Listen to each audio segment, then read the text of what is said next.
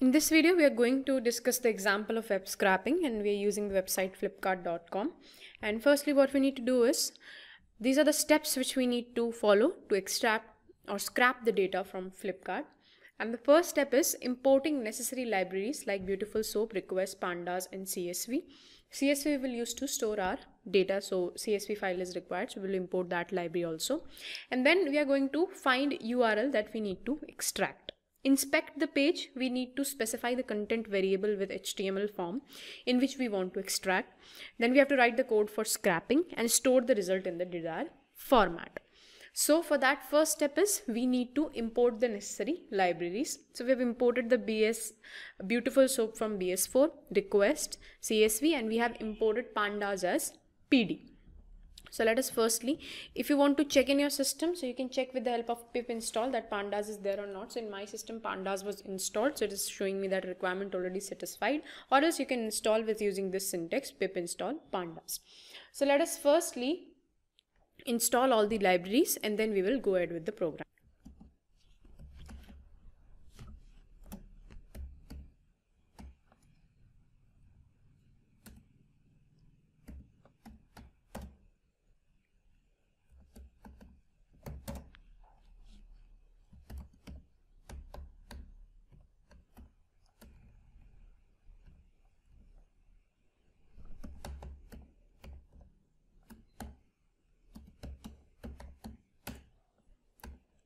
Next, we need to import request.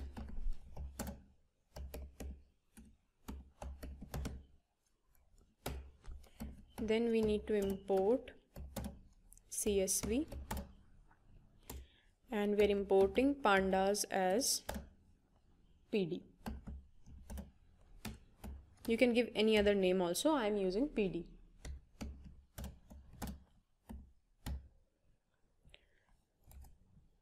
So I have imported all the libraries, and next what I'm going to do is that I need to find the URL which we need to extract the data from. So here we are using a Flipkart website. In the tutorial also you can see while you're checking that this is the particular link which we are using, and as I open it, it shows me a range of laptops, and what I'm going to extract is the name, the rating, and the price which is there from this particular laptop. Now to extract this and give all that particular contents of HTML class what is there, so we need to inspect the page. We need to specify the content variable from HTML which we need to extract. So firstly what we need to do is we have to click here and we need to click on inspect, and as you do that, then you have to select this particular and come here. Then it will show you the class which is there. It will show you here also at the top. You can see that at the top of this you can see that div 4R capital R01T, and also you can see here that this class is pointing here. Similarly for this class also you can see that the name of the laptop has one particular class. Next, for price also you can see the price class is also given here, and that particular price class and the name of the class is given here. This is the class which is I'm pointing here. Similarly, next we have the ratings. So again you have to select the element to inspect and you have to come here. So this is for rating, that is 3LWZ1K. So these are the names of the class which we need to specify while extracting or scrapping the data from the website, and I am taking these three fields only now: the name, the rating, and the price of that laptop. So this is how you can inspect a particular page. So next you need to we have inspected that and we have got description of the class name also, and then you have to give those names. So let us run firstly for one and then we will fetch all products. I'm storing it in list, and then prices.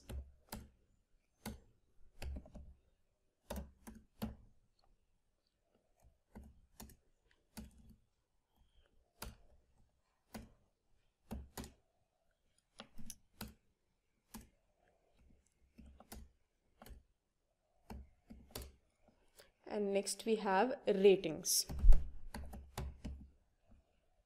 So ratings, here we are going to use soup.find. So it will find the division, comma,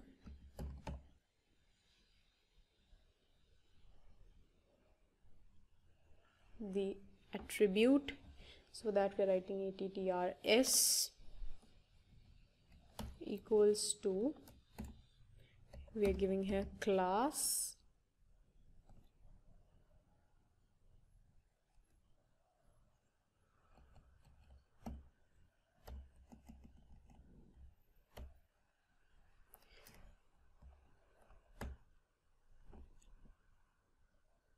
and here then I'm going to use a colon also.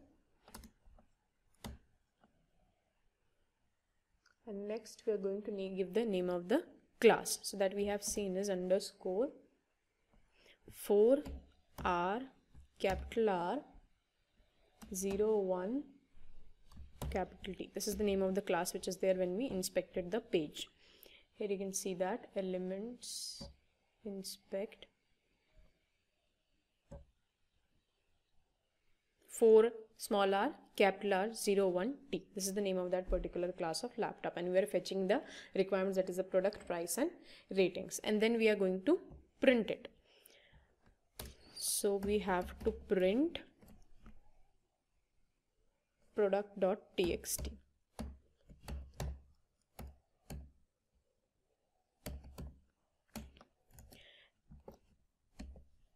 As I run this particular cell, you can see here that it is finding me the class which I have given, and that is specifying I am giving the class element as the name of the product. So it is returning me the name of the product only.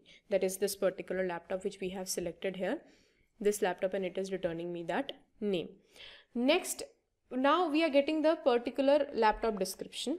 For all laptops, what we have to do, we need to write a loop, so that to get all the corresponding classes of the price and rating, and for a complete product set we need to do that. So for that we will write a loop, and now let us write it here.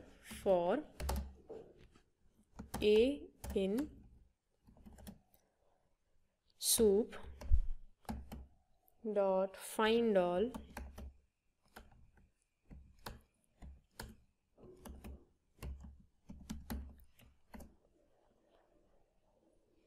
we are finding the anchor elements. So we'll write here a comma href equals to true,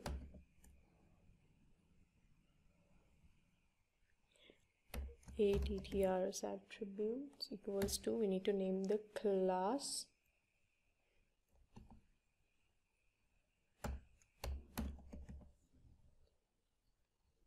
then we need to use a colon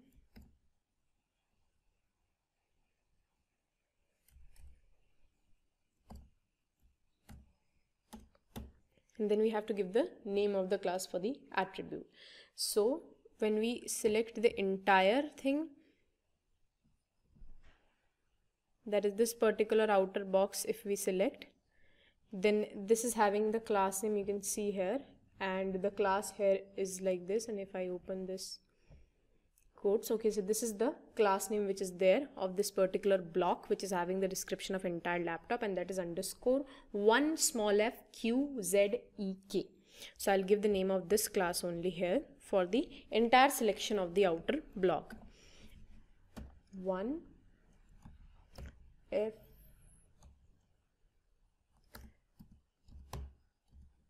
q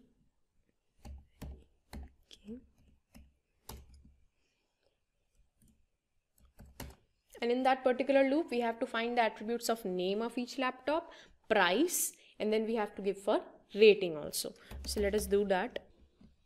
And now we have to give the name of the class. So firstly, we are using the name. So in the element inspector only.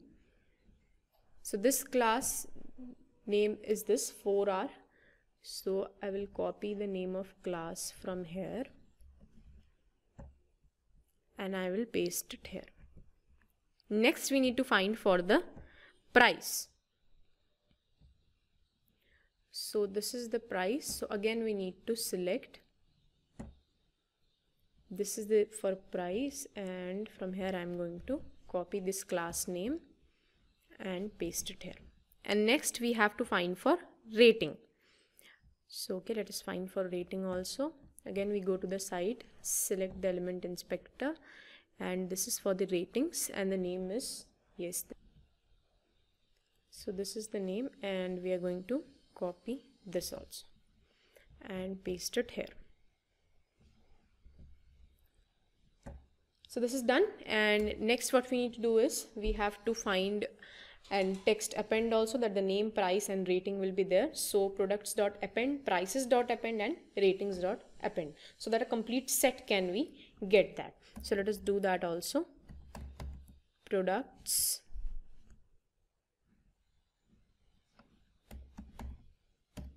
dot append, it is going to append the name dot text.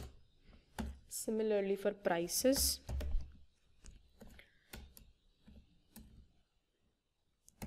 dot append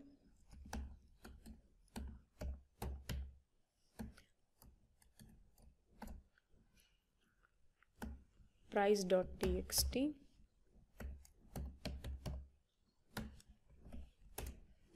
and last for ratings, we are going to append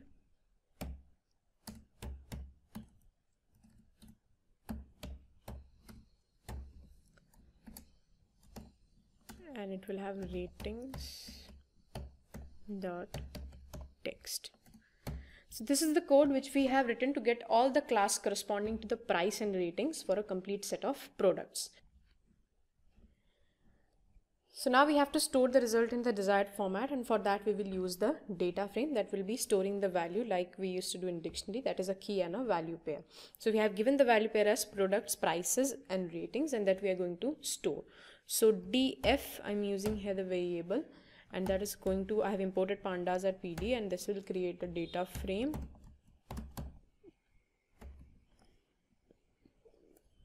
And now let us write the values. So firstly it is going to have the product name,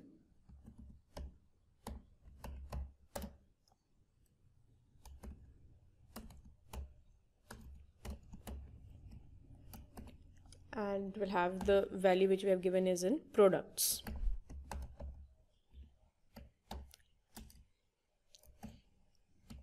Next it is going to have the value of prices,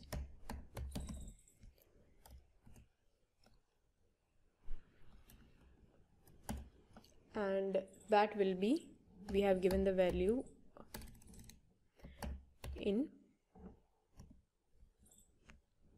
prices only here, and last we have is for ratings,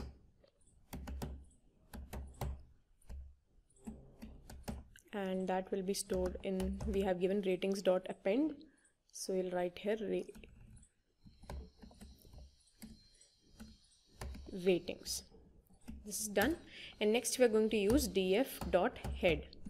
This actually prints the first top 5 entries. So we are not printing all the entries, we're just printing here the 5 entries. So now as I execute this particular cell, here you can see that an output is generated, a data frame, that is, and we have used the head method, and that will display the top 5 records only of this particular file, that is the product name, prices and the ratings. Next, if I want to store this in a CSV file, then we can use the method df.toCSV,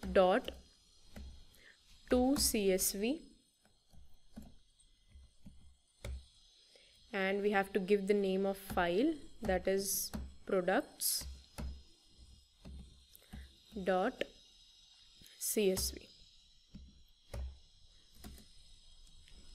So this is also executed, and when you go to the home and you check, then here you can see a product.csv file is created, and here you can see that it is having product name, rate, prices and ratings, that is the name of the products which are there, the price and its respective ratings. So this is how you can do web scraping of a particular website also, that is live website, which I have shown you with the help of Python.